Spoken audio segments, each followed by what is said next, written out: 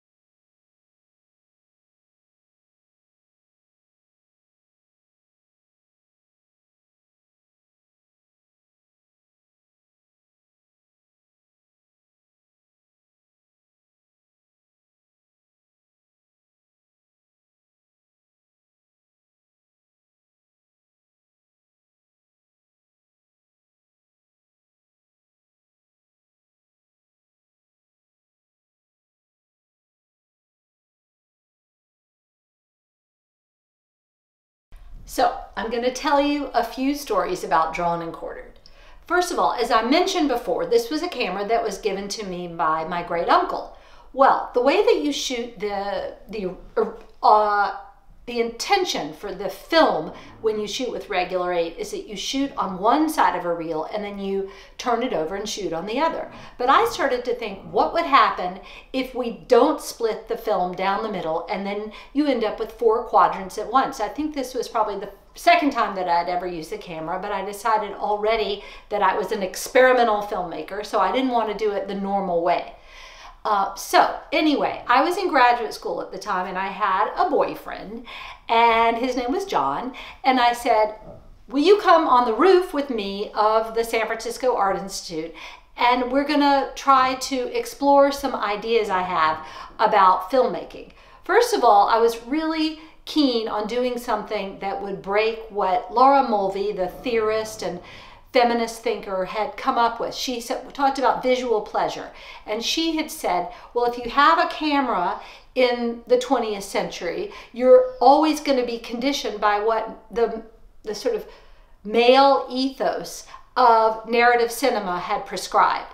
Therefore, even if you were a woman holding a camera, standing behind the lens, you were still going to frame other women's bodies as if you were a man. So I wanted to try to break that.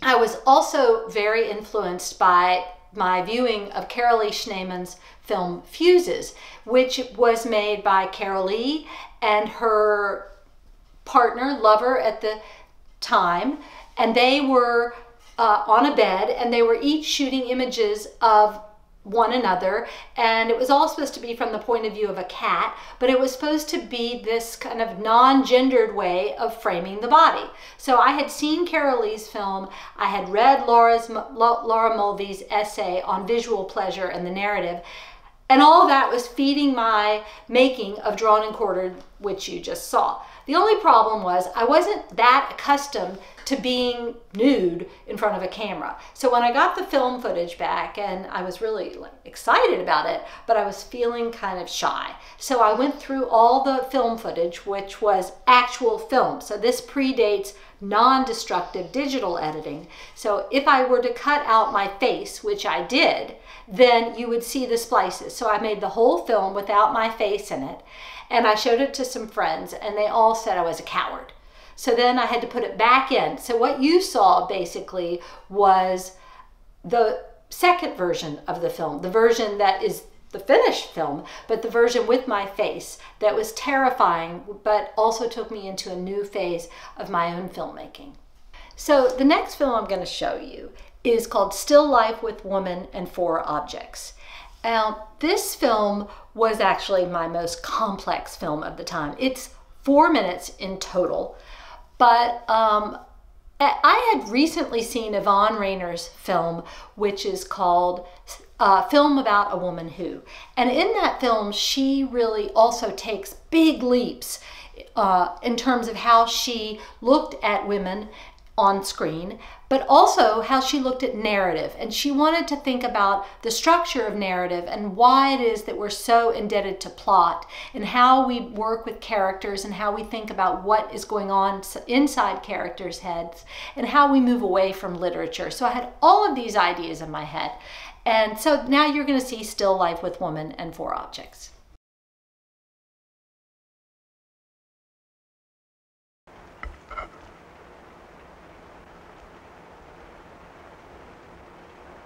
It's the texture, that's it. The way the food feels just before I swallow.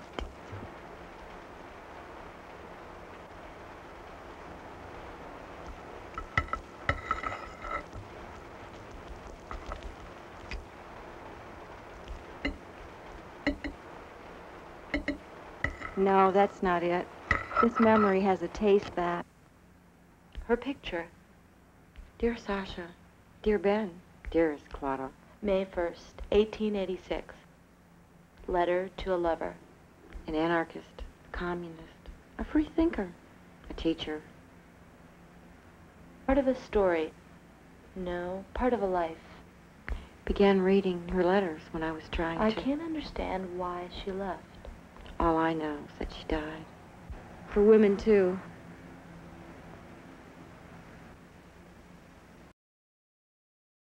Okay, so Still Life with Women and Four Objects actually is paired with another film that I made called Following the Object to Its Logical Beginning. That was a film I made following a man, but this one I'm still trying to follow the life of a woman. And I wanted to tell you a few things about this film.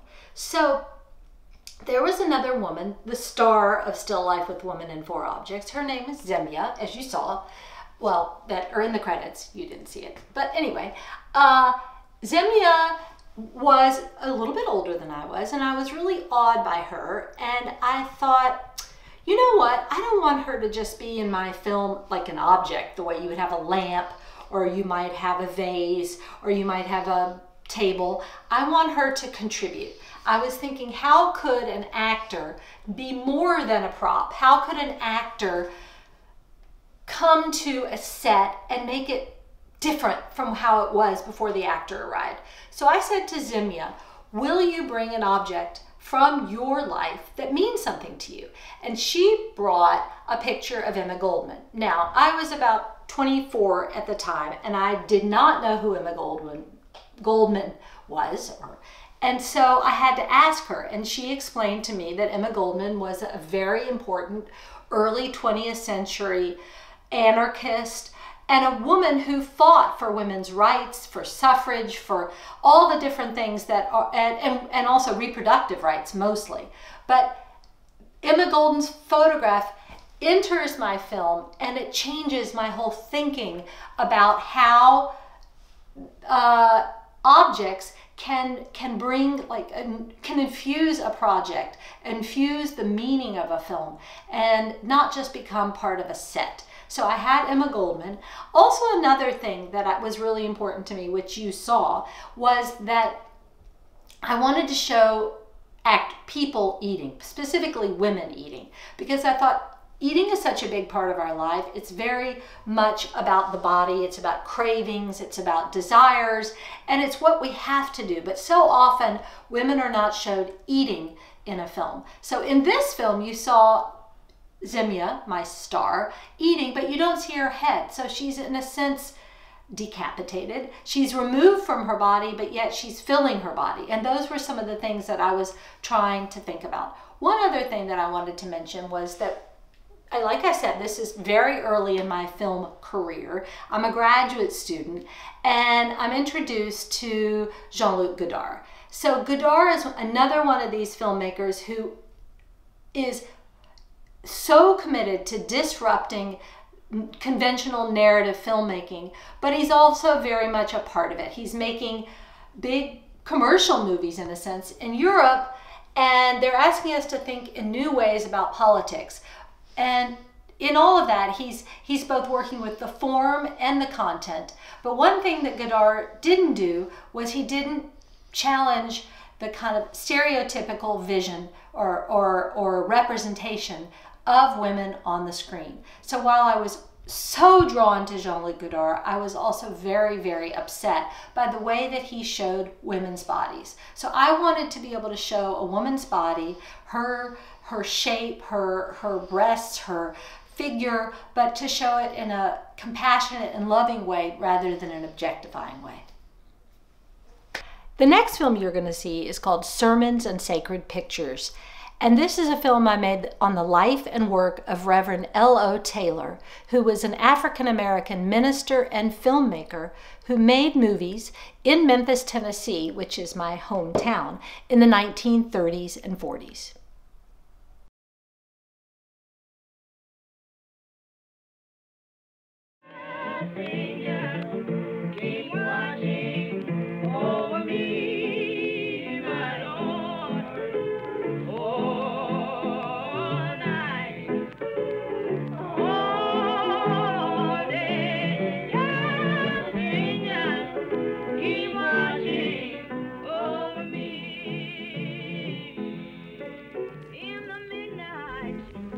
That was where a lot of the black secretaries were trained through Henderson Business School. And he has a film of them typing there to music while someone is playing the piano.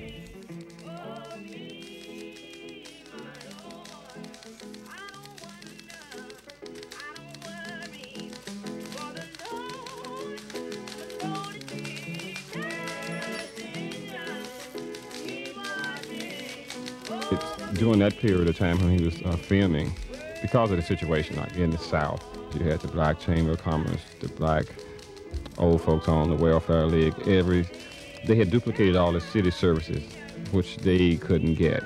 He had documented all of this here.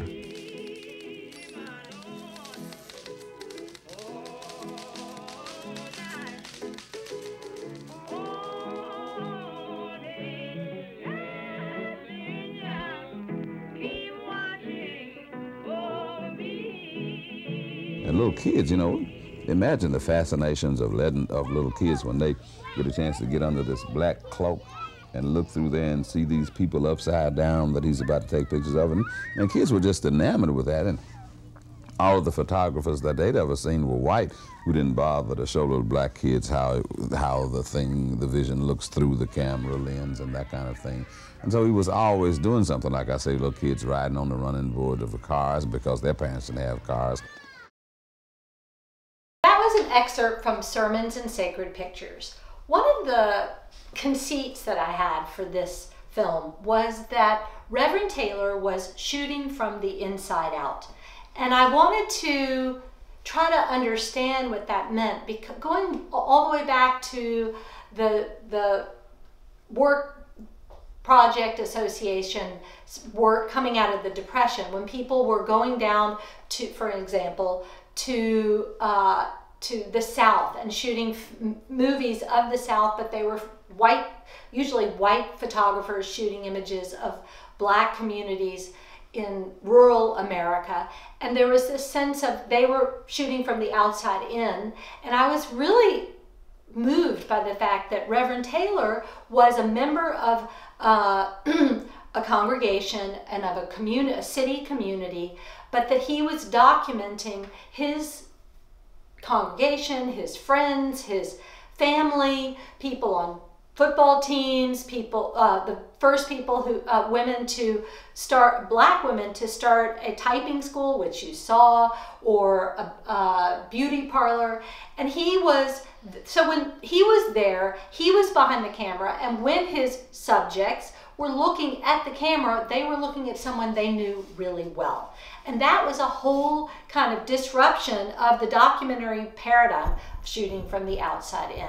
So I was really excited to see that. The other thing that I wanted to show in my movie was something that was really important to him, which was bringing the films back to a community and to think about how audiences would look at the films and they would see themselves. So I first came across this footage in 1979 when I was in high school, and I had a summer job taking a projector around to different church congregations in Memphis. We would take Reverend Taylor's films and we would show them to the communities there, and they would try to identify who was in the footage. And so he was actually a really early inspiration for me as a young person who was just barely considering becoming a filmmaker.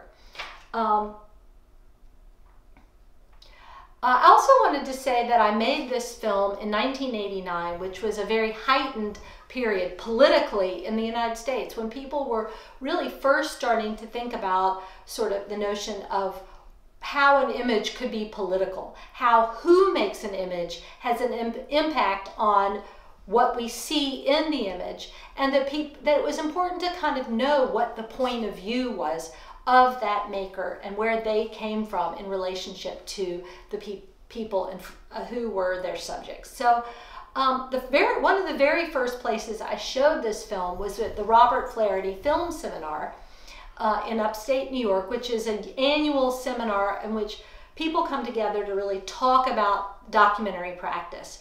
And that year, the emphasis was on African and African American filmmakers and films about African American life. So I was invited there that year. I was one of maybe 2 other white filmmakers, and it was a very, very charged and interesting experience, but also a very transformative one where I connected to dear friends like Zainabu Davis and Marlon Riggs and Louis Messiah, all people who've had such a profound effect on African American filmmaking in the United States. We were all there together. Actually, many of us traveled the year later to the Pan-African Film Festival in Burkina Faso in Africa. So that moment of showing sermons and sacred pictures at the Flaherty was really an extraordinary experience for me, and one of my favorite moments as an artist. Looking back at that film, especially in the context of this talk about images of the body, I think it's really important to say that I was making a film about Reverend L.O. Taylor, who was an African-American man. I was shooting it in a part of Memphis, Tennessee, my hometown, that was very much a black neighborhood, and I was a white woman. And so I was conscious of that the whole time I was making it, and every time I show it, I'm conscious of it. I tried to like lay bare that situation as best I could without being explicit, but without announcing myself, without presenting myself in front of the camera. While I was making the film, actually one of my teachers, because it was my graduate thesis film, said, maybe you should show yourself. This was part of the, let's call it confusion that has, like, that sustains the whole documentary practice. To what extent do you explore who you are in relationship to who's in front of your camera? I was still grappling with that, and I still am, and that's one of the reasons I wanted to make this film.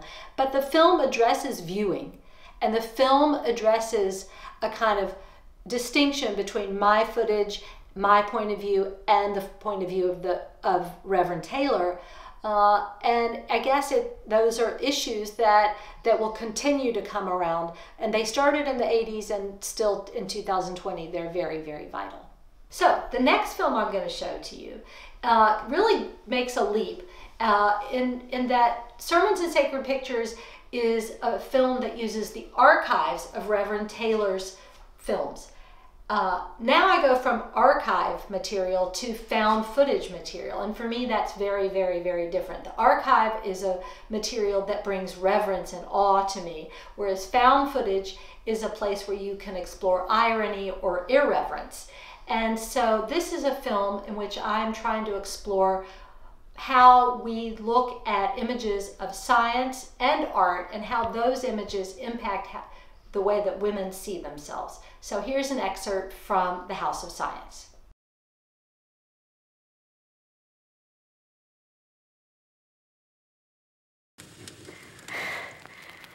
It's the spirit I like. Very nice indeed. I like that spirit when you take charge of yourself. Yes. You won't have anyone messing about. That's how it should be. But you couldn't do it better. Have you seen, what is the head like? Well, it's covered hair. Yes, but what colour? Black. Dark hair. Here, it looks. Does it? You see, it'll come out now showing and then go back. Yes. Popping in and out like that until it gets far enough down to stay out. Yes. Then that's what we call the crowning. Yes. About 20 minutes after that, probably I'll go baby. Mm-hmm. Mm-hmm.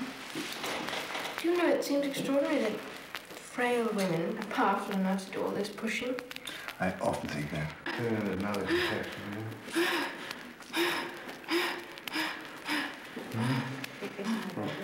Huh? Can I take you to something? Oh. Yes, it's a boy. Oh. Oh. Oh. Great friend. Oh. Oh. Oh. Is he all right? Oh, yes. Oh. Oh. Oh. Listen. Oh.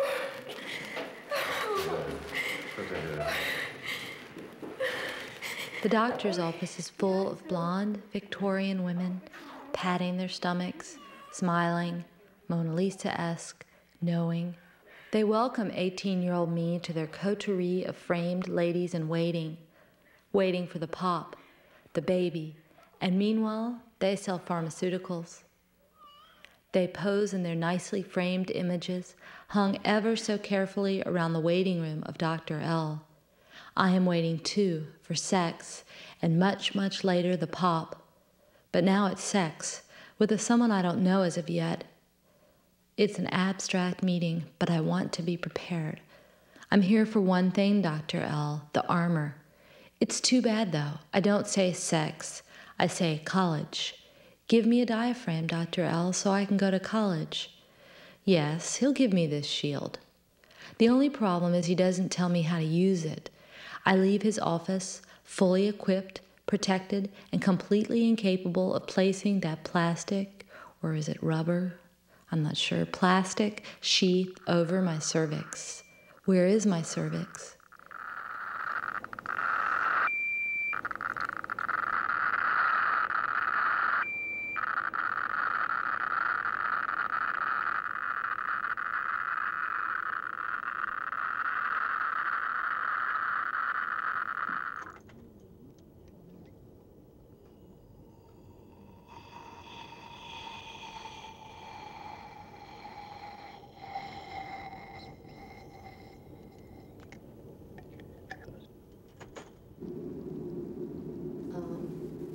But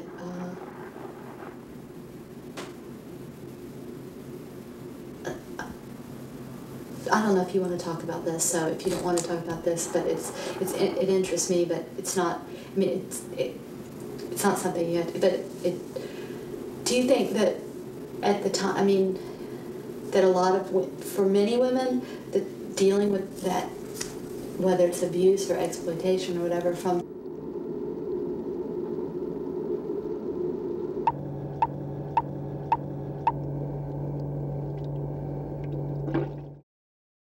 So you've just seen The House of Science, which I made in 1991. It's a half-hour film. The House of Science kind of takes a jump from Drawn and Quartered in that I take my clothes off a little bit in this film. And in fact, sometimes my family would say, are you going to ever make a movie where you didn't take your clothes off? Well, honestly, I did not take my clothes off in Sermons and Sacred Pictures. So we can go on from there. In The House of Science, though, I wanted to push that expectation around the images of the body, in the sense that I wanted to explore the nude form, but also to see how we could find this ambiguous zone between the erotic and the pornographic, and also somewhere in between where we have this kind of groundedness where the body is celebrated. So that was something I wanted to do. I also wanted to do something where there was, again, this notion of collaboration with the person in front of the camera. So you saw the woman rolling down the hill, and a big part, I think you did in that footage, I'm not quite sure, but when I was shooting that material, I took a friend of mine to Death Valley, actually, in Southern California. And I asked my friend, Leslie, if she would take her clothes off and roll in the sand. And she said, well, sure, I'm fine about taking my clothes off, but you need to take your clothes off too. And that was actually an awakening moment for me, because at first I thought, that's crazy. But then I thought, that actually equalizes us. I felt as vulnerable as she did. I actually rolled around in the sand as well, but there was this time where we both were exposed to the elements, and I was exposing her body, but she was also asking me to give something of myself. I also wanted to say that this was the first time of many in my work, moments in my work, where I used writing. And it was important to me to bring in something that was as personal as poetry, which I had been doing my whole life prior to that, but also to have the script, to have the gesture, not to type it, but to have that relationship to the body, as in the mind thinks and the hand articulates. And I wanted to have that almost like a fossil, so that years later you would find the writing and it would be an emblem of the act of thinking and of the moment in which I was trying to come to terms with all aspects of my identity as a woman. So that was a really important period in that I kind of came to, or revelation, let's say, in my own work in this film. The next film that I'm going to show you is Biography of Lilith. And this is a film that I made in 1997. And it kind of pairs nicely, I think, with the House of Science, because the House of Science comes from the point of view of a woman, myself, who hadn't had kids and didn't really have any interest yet in doing that. I was more interested in exploring the moment where a young woman decides she's going to have sex, and how is she going to not have a baby if she has sex.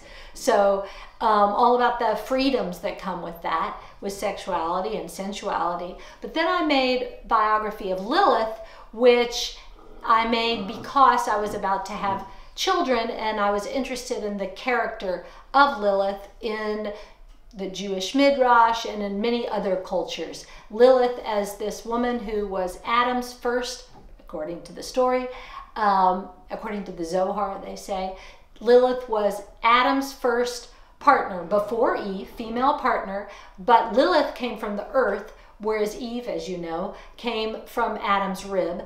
And Lilith wanted to be on top in sex, and Adam said no, so he threw her out of the Garden of Eden, or at least he got God to do that. And then the next woman who came along, who was Eve, was much more docile. So this is an excerpt from the Biography of Lilith.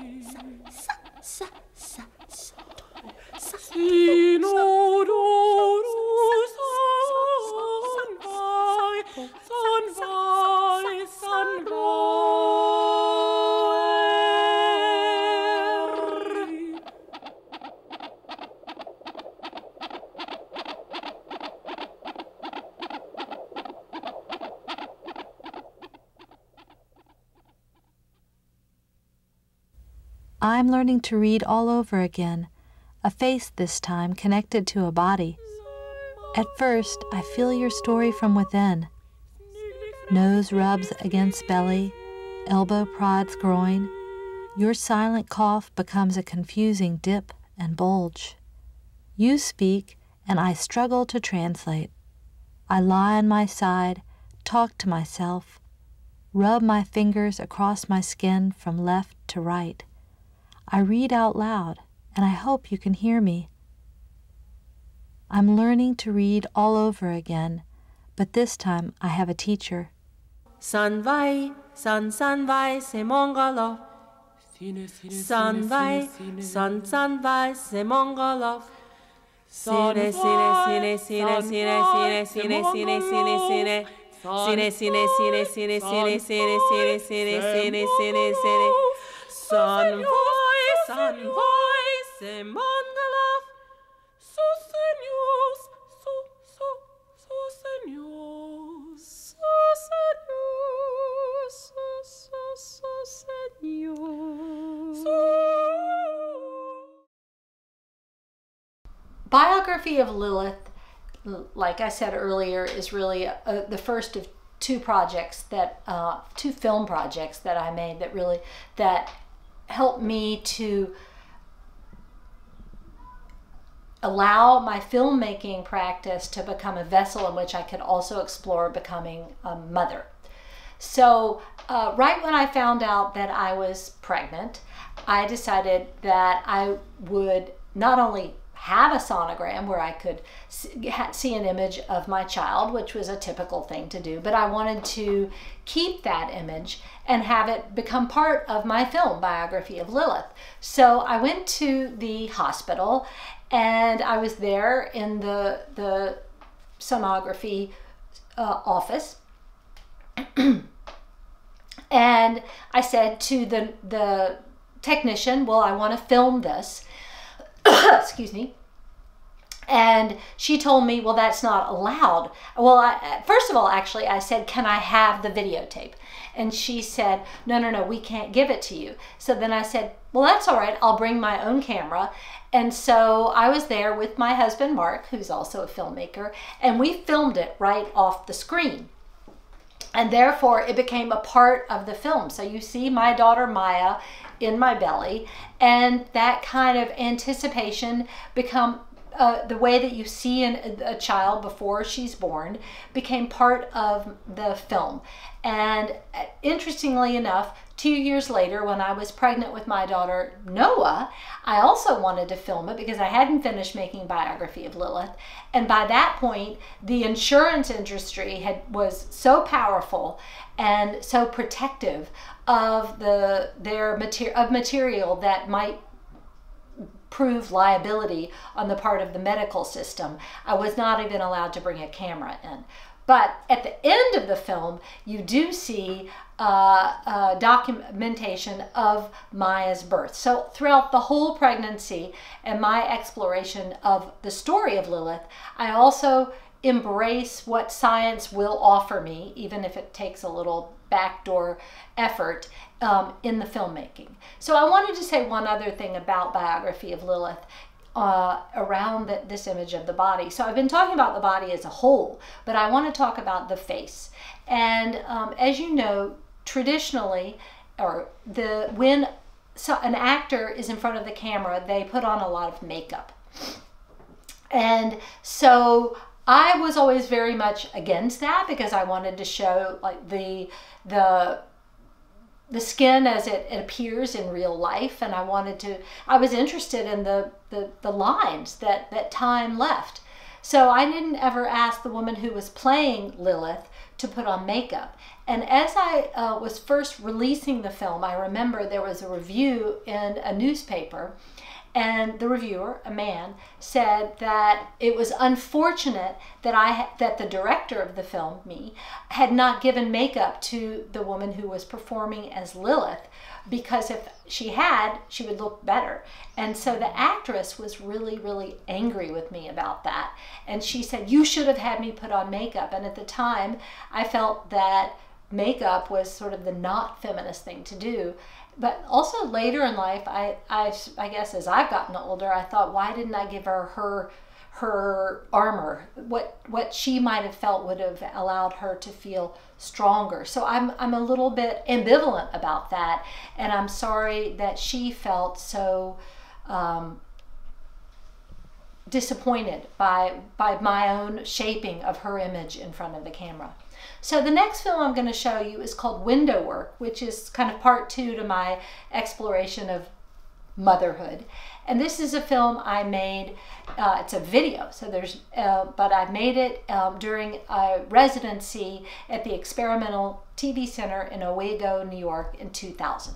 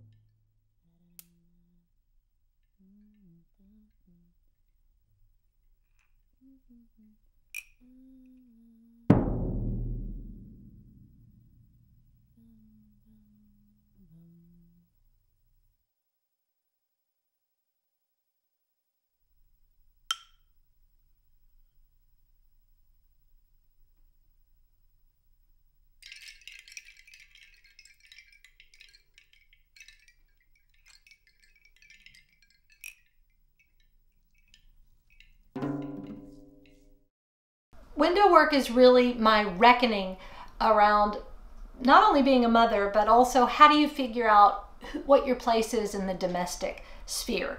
Not to say I was any good in the domestic sphere, but I was interested in that obligation that you then have when you have children, you know, to do things like sweep or cook, which I'm not very good at, or just to keep that particular cosmos in order. And I was conflicted about that. So I tried to show that in the film, and the little boxes that you see in the film are actually home movies from my own childhood. So there's like this little pulse of the past coming into the present. I wanted to tell you that I shot the whole film in one take, and that I was shooting it at the same time as I was performing in it. And that was kind of like a very fortuitous thing, because I was trying to actually come to a new place around performance and around my engagement with the camera. And I also wanted to say that later in life I realized that interest in typical everyday quotidian gestures and even domestic gestures was something, again, that Yvonne Rainer was exploring in her work, particularly in her 1966 film Trio A, where she extrapolates from the gestures of the everyday and puts them into a dance. And that kind of expression on camera, and in this case done in silhouette form, was a very important shift in my work. Okay, I'm good. Go for it. Hi, so in 2008, I went down to Buenos Aires with my husband, Mark Street, and our two daughters, Maya and Noah. And we were there, first of all, to learn Spanish, but simultaneously, I had decided that I would make a film inspired by a short story by novelist and short story writer Julio Cortázar. And the short story was called Fin del Juego, or End of the Game. It was very much a story about girls in their early teens and about the transitions they were making from childhood to being women. And the stars of that story, or the protagonists of that story, were four girls. So I invited two girls I knew, family friends, to act in the film with my own daughters, Maya and Noah. And this is an excerpt from the film I ended up making, which was called Wind in Our Hair. The whole film is 45 minutes, but you'll just see an excerpt.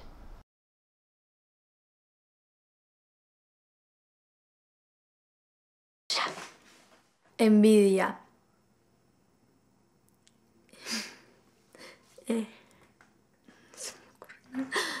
Envidia. Envidia. Caridad. Caridad. Caridad. Vergüenza. Vergüenza. Vergüenza. Vergüenza. Miedo. Miedo. Miedo. Rencor. Rencor. Rencor. Celos. Celos. Celos. Generosidad. Generosidad. Generosidad. Piedad. Piedad. Piedad. Sacrificio. Sacrificio. Sacrificio. renunciamiento, renunciamiento, renunciamiento, desaliento, desaliento, desaliento, desengaño, desengaño, desengaño, latrocinio, latrocinio, latrocinio. So you've just watched an excerpt from Wind in Our Hair, and I want to talk a little bit about that in terms of our whole exploration of the body. One of the things that happened accidentally while we were shooting the film was that it rained, and I had planned to shoot the movie outdoors. So there I was sitting in the living room of this Argentine family's house with a big window in the back of the house, and I realized that I could create a silhouette with the girls' bodies. One of the aspects of the short story by Julio Cortázar was that he had given a list of words to the characters, and the characters would move their bodies in front of a train or amongst themselves as a reaction to those words. So their bodies became like fonts, and those bodies became articulations of whole ideas or concepts.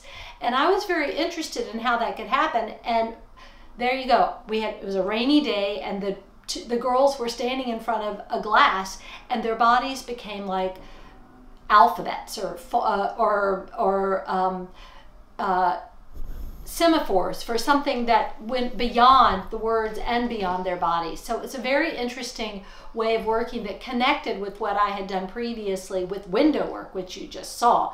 And so that was a way to both express something about the way they moved, but also to actually move to shift away from the specificities of them as characters and just look at them as figures or bodies.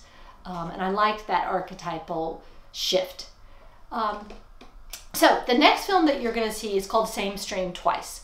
And it was a piece that started out as a film called Photograph of Wind and then became Same Stream Twice.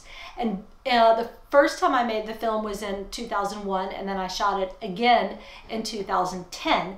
And I shot it with my daughter Maya at age 6 and age 16. So I hope you enjoy it.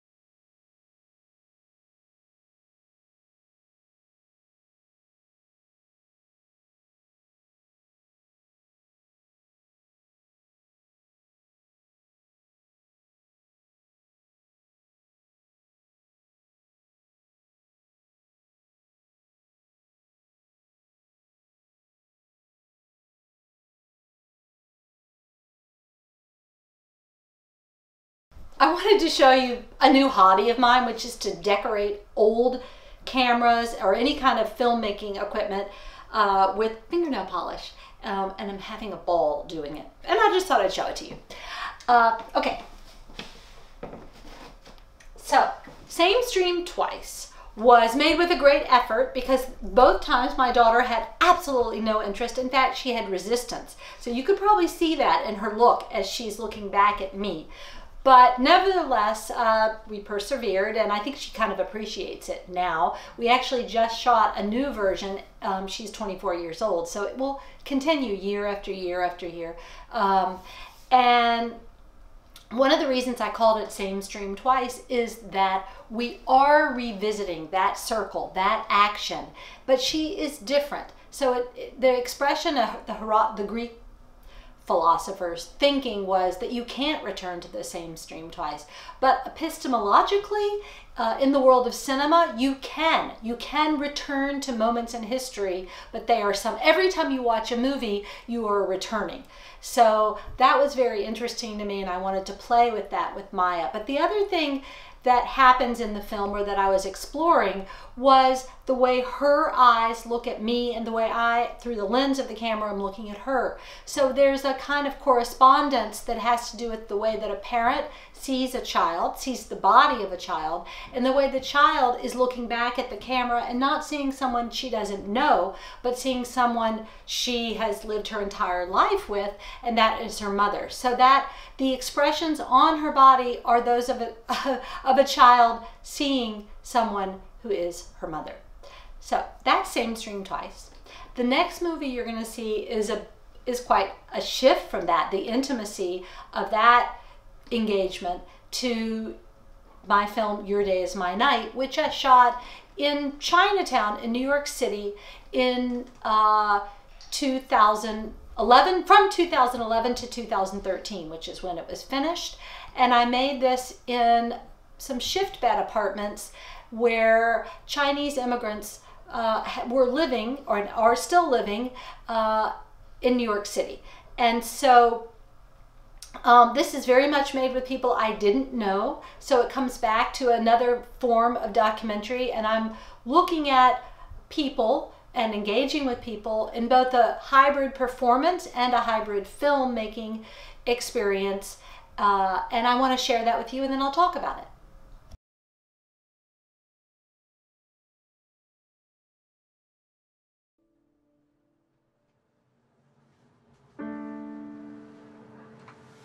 我個祖母呢，我稱呼佢做人人。我在7歲嗰時呢，個鄉下個野蠻嘅農民打爛咗我哋道門，毆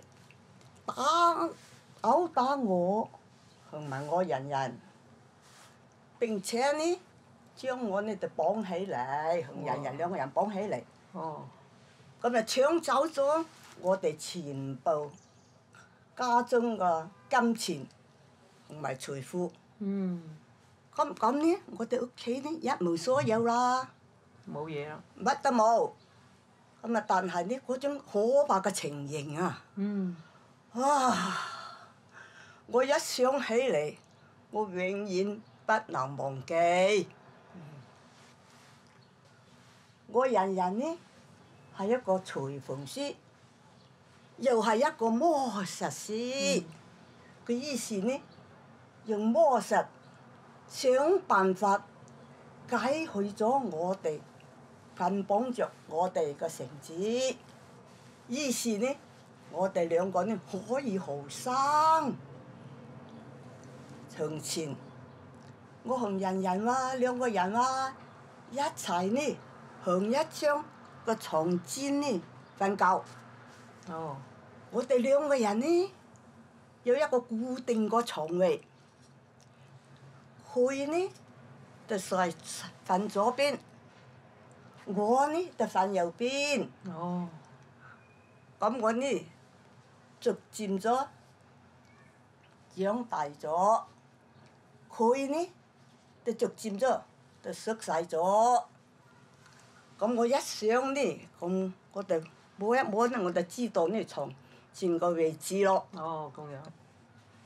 當我呢12歲嗰時生日，佢呢俾我一個呢正式個雞蛋，好大件事咯。哇！俾我一個正式個雞蛋，佢好開心嘅對我講啊。佢話呢從今日起，我哋可以換床你。咁呢，我哋瞓大個床印，佢哋呢瞓細個床印。哦。咁啊，當我呢14歲嘅時候，嗰張床墊呢成為我自己所有啦。但係我仍然呢喜歡瞓我細個床印嗰一邊。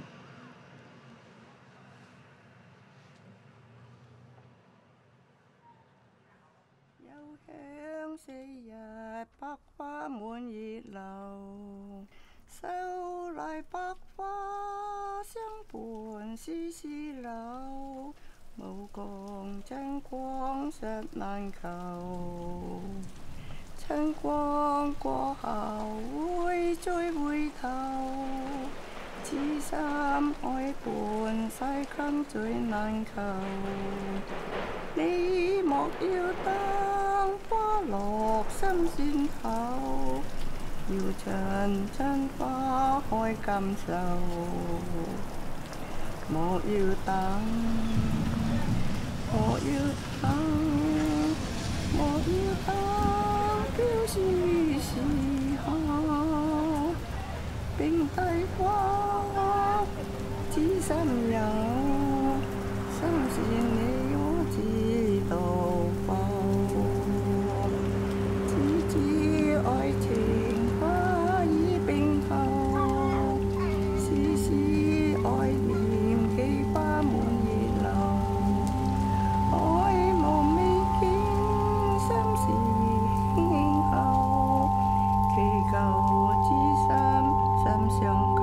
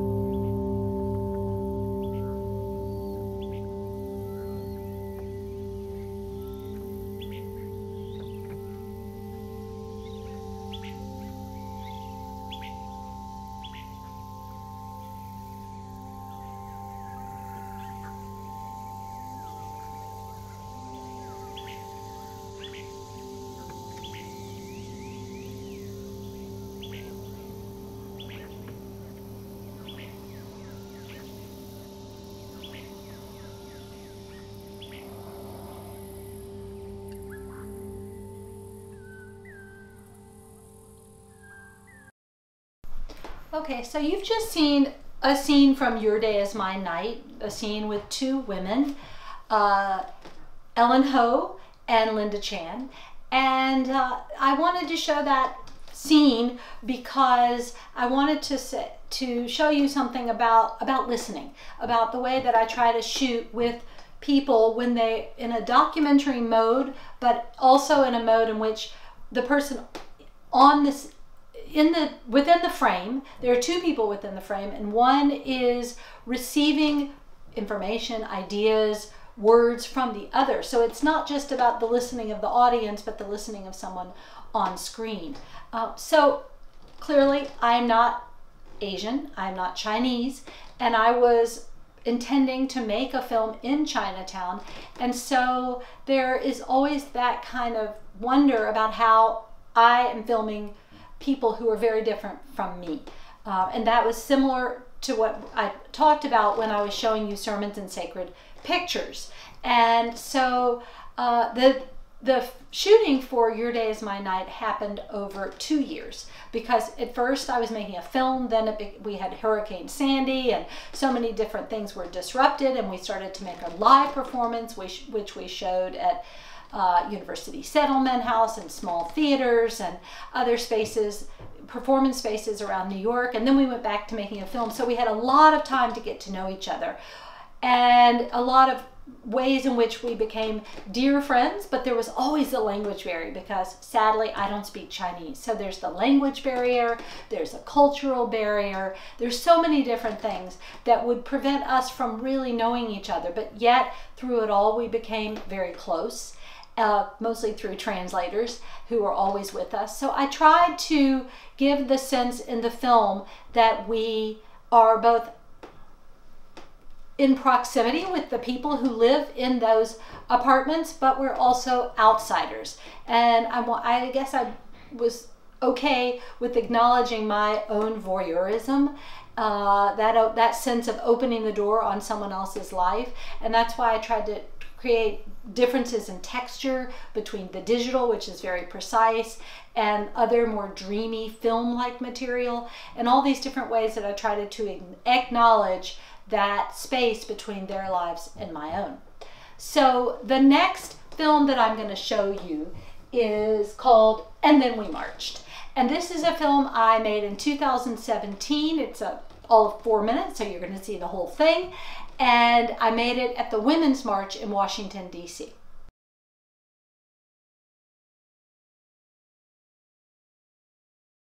So what do you think women were maybe unhappy about, and why were they marching?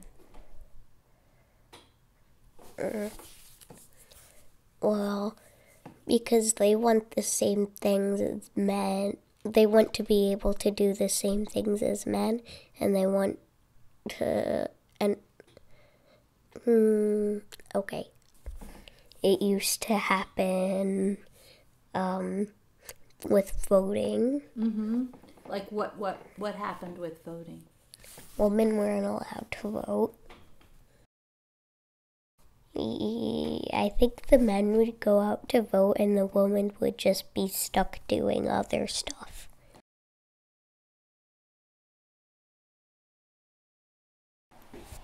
And then we made our signs. Tell me about that.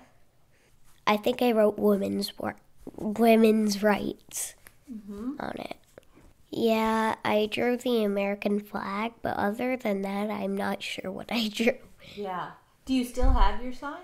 Well, me and Mommy lost it on the way there, but I think we still have Mommy's sign somewhere.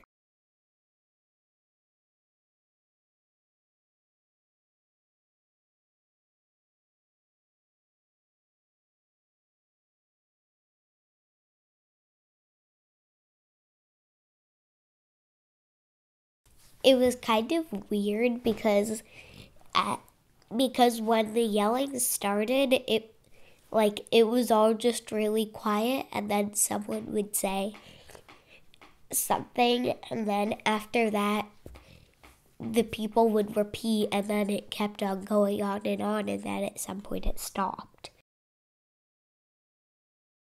I think one of them would, at some point, someone started, we want equal, something like we want equal rights. Something like that.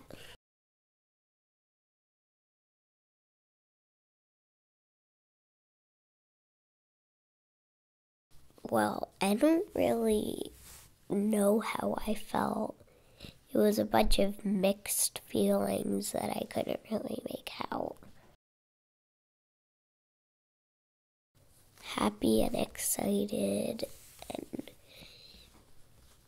maybe just a little tiny bit scared.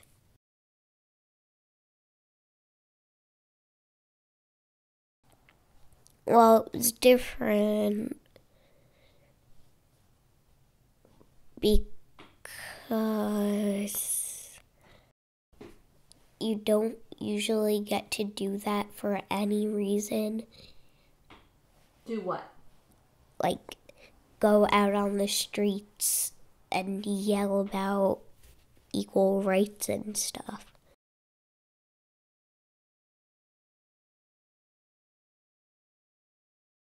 We want equal rights.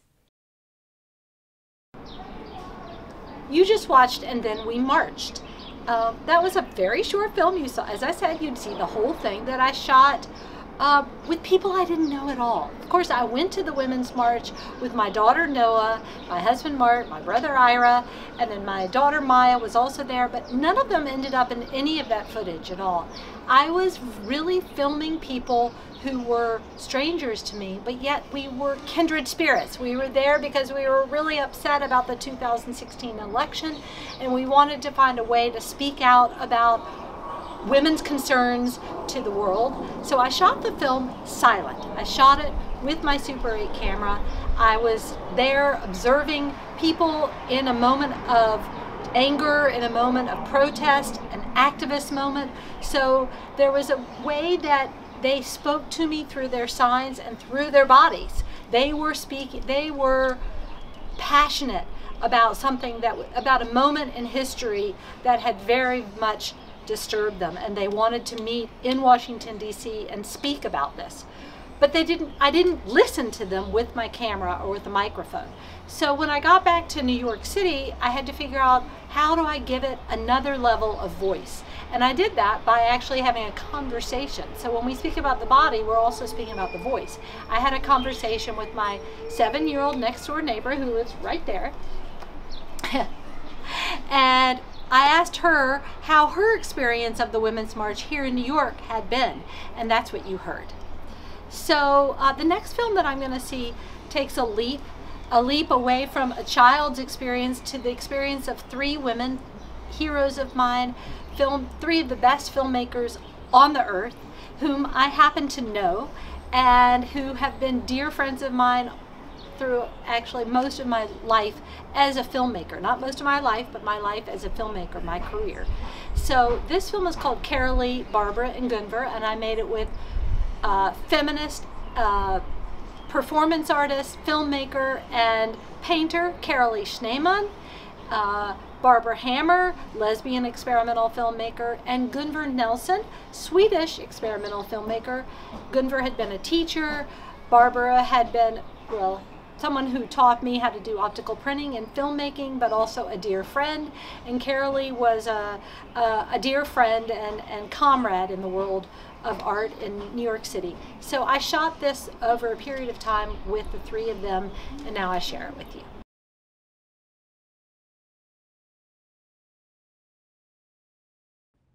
I like to use my body in performance, either with a camera or without a camera, but moving on a trapeze, hiking, performing in my space with my furniture and my cameras, or using a movie. And it goes all the way back to 1968, 67, when I had an 8mm and a Super 8, and I would film myself in the woods. It caught the activity and the energy that is part of my personality. Using a moving camera expresses who I am, and to have a camera that I can be fluid with, that I can hold in my hand, it can be as changeable as my identity can be. Someone gave me a Super 8 camera, and I decided I should go to school and learn how to be a filmmaker. So I drove my motorcycle to Sonoma State. But on the way, I saw this little house in Bodega that was covered with red ivy. And I parked my motor scooter, or cycle it was at the time, and I went inside the house. And I saw through these cobwebbed windows all this beautiful display of red leaves. And in my pocket, I had asked my optometrist for any old lenses he had. And he had bifocal lenses. And I took them out and put them in front of the lens when I was shooting so I could see in 2 different ways. So I would shoot a little and then pull it away. So it would go from blurry to clear. Sometimes you'd see a line in the middle like you see in bifocals. And this was a perfect way to express myself. I felt interiorly then, just through experimenting, that I found out how I could make the inside of myself show on the outside. This film became Skitsy, because I was living in a man's world, and I was a woman, and I felt like I had 2 different roles that I needed to play. I could be the assertive, I used the name Aggressa at the time, or I could be feminine Barbara and, you know, make my way in the world if that's what was called for. So the section you just saw was the 1/3 of the film, and that was the section on Barbara Hammer.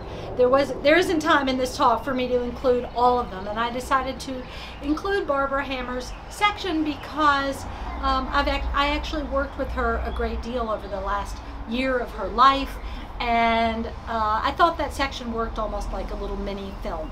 So one of the things I wanted to talk about was, how do you articulate something with your camera that talks about love, affection, admiration for someone who's in front of your camera, that also gives them energy, that also says, this is a person in motion. This is a person who has invested a lot in filmmaking herself. So you want to say something about her moment as an artist, but you also want to bring an art practice or sensibility to the shooting. So that's what I was trying to do with Barbara, and we had to play around so that she wasn't always just standing like I am doing right now, but she was interacting with cameras on the table or a blind in her studio. All of that gave a kind of energy to her body and to her presence in the frame. So the next film I'm going to show you is called A Year of Notes and Numbers. It's only 3 minutes, it's silent, and it's a film I made with to-do lists that I had written over exactly 1 year in 2017, and also the numbers of my medical reports, the blood work that I got from my doctor. I hope you enjoy it.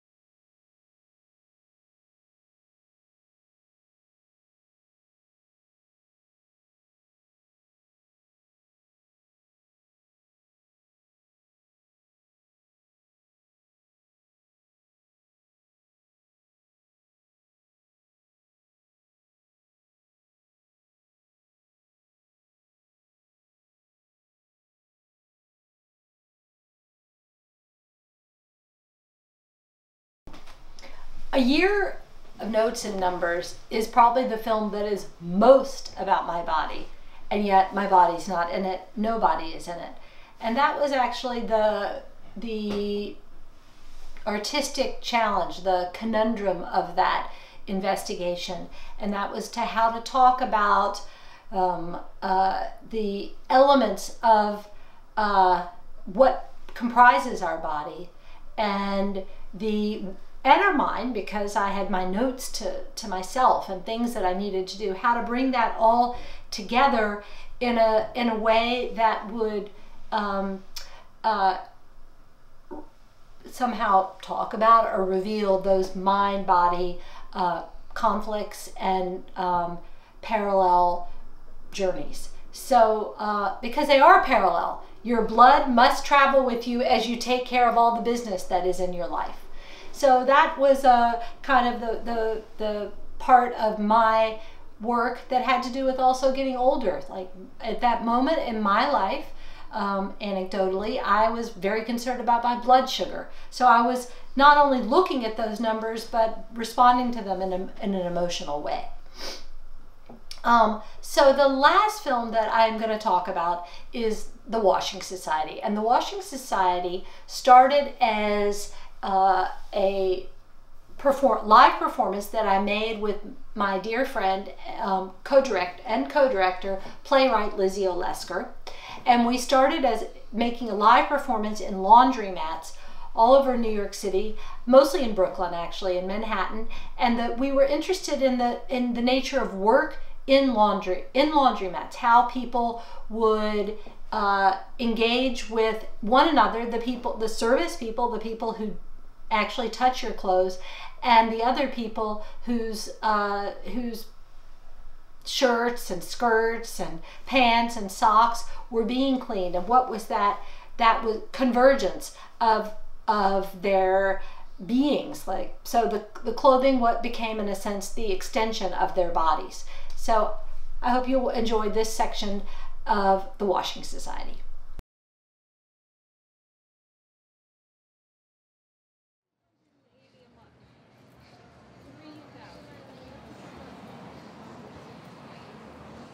I started working in a laundromat when I turned 15.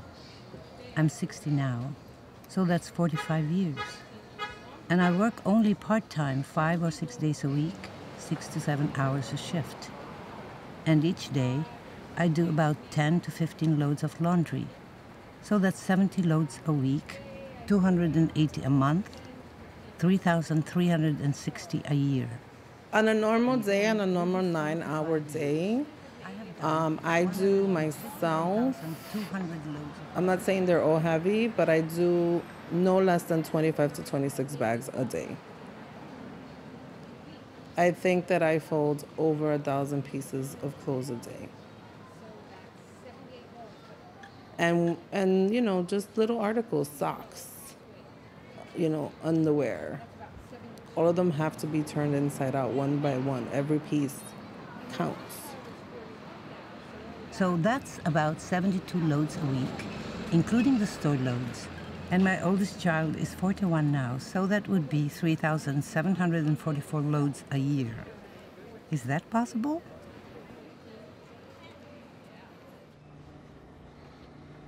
If I had to say, I would say I would fold 1,000 pieces a day or more.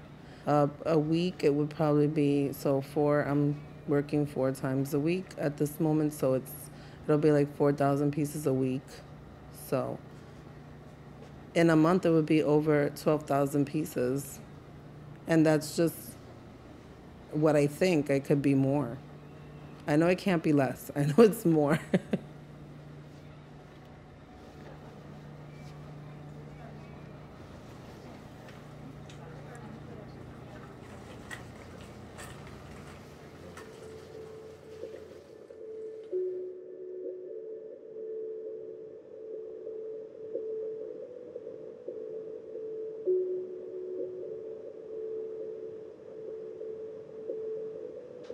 July 1881. 20 African-American laundresses meet to form the Washing Society. They demand respect and control over their work. They go door to door asking other laundresses across the city to join their strike. In 3 weeks, the Washing Society grows from 20 to 3,000 strikers.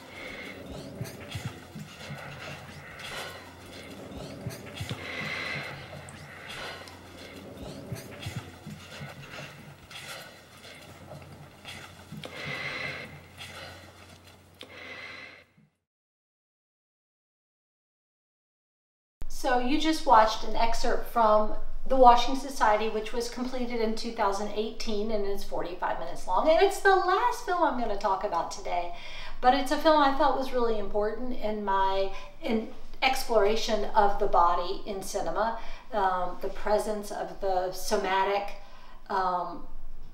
entity that is our corpus. And that is that I needed to talk about work.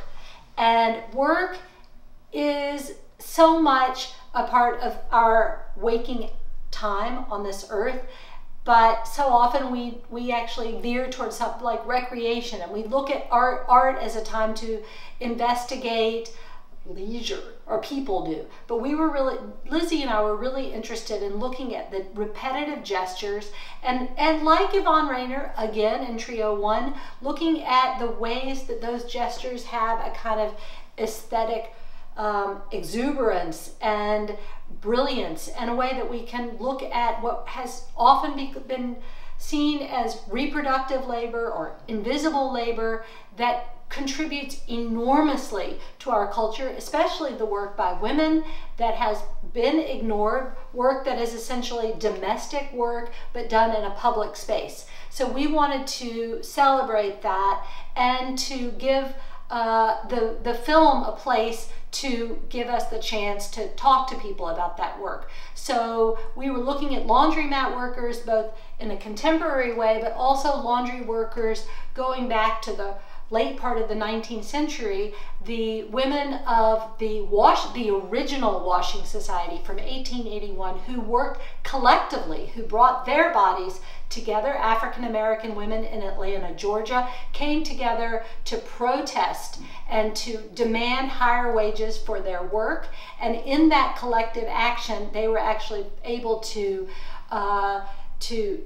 create change, to get what they wanted from their labor. And Lizzie and I were really committed to bringing that to the screen. So that was part of the work we did with the Washing Society. And now you've seen a lot of my work, not all of it, but I hope you've enjoyed this conversation around my body, your body, our bodies, and somatic cinema at home and in the world. Thank you to my daughter, Noah Street Sachs, who's shooting right now, and to my husband, Mark Street, who shot other parts of this talk. It's been a lot of fun considering the challenges that we're all going through with the coronavirus. And I hope all of you are healthy and finding happiness in some way.